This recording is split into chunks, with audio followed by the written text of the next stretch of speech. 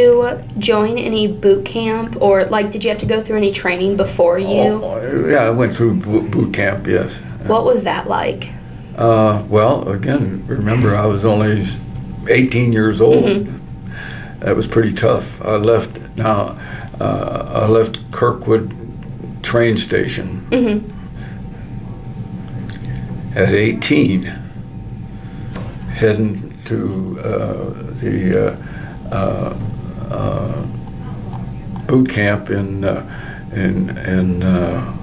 let's see, Idaho, Farragut, Idaho, for a boot camp for a sailor, middle of the country. But it did have a big lake called Coeur d'Alene Lake. Okay.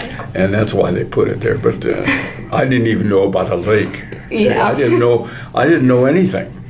I barely knew the states, the United States, which we didn't have Hawaii or Alaska at those time. Right. I knew nothing about the South Pacific. I'd heard of Hawaii. It'd be a nice place to visit, you know. But other than that, didn't know anything about the islands. That there were a multitude of islands that I hit, and I remember some of them now.